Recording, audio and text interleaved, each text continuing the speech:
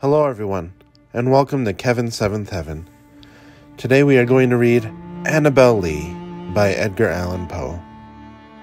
It was many and many a year ago, in a kingdom by the sea, that a maiden there lived whom you may know by the name of Annabel Lee. And this maiden, she lived with no other thought than to love and be loved by me. I was a child, and she was a child, in this kingdom by the sea, but we loved with a love that was more than love, I and my Annabel Lee, with a love that the winged seraphs of heaven coveted her and me.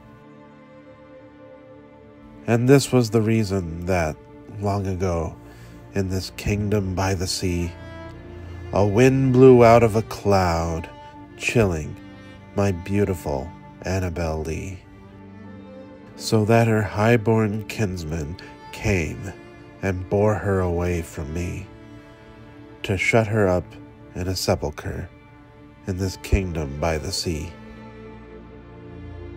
The angels, not half so happy in heaven, went envying her and me. Yes, that was the reason, as all men know in this kingdom by the sea, that the wind came out of the cloud by night, chilling and killing my Annabel Lee.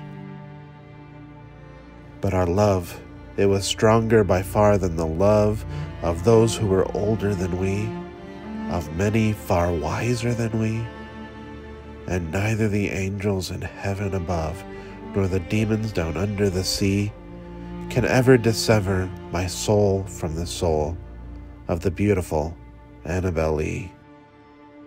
For the moon never beams without bringing me dreams of the beautiful Annabel Lee, and the stars never rise but I feel the bright eyes of the beautiful Annabel Lee.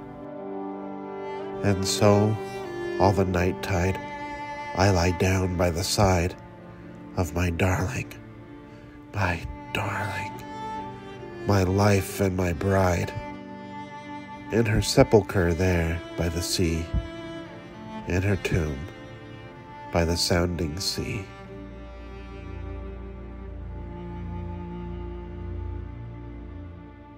Thank you for listening to me read poetry. I enjoy doing it. Please like, comment on, and share this video. Also, please subscribe to Kevin's Seventh Heaven on YouTube and set that notification bell to all. It would really help me out, and I'd be very grateful for all the support you can give me. Anyway, ta-ta for now. Love you all.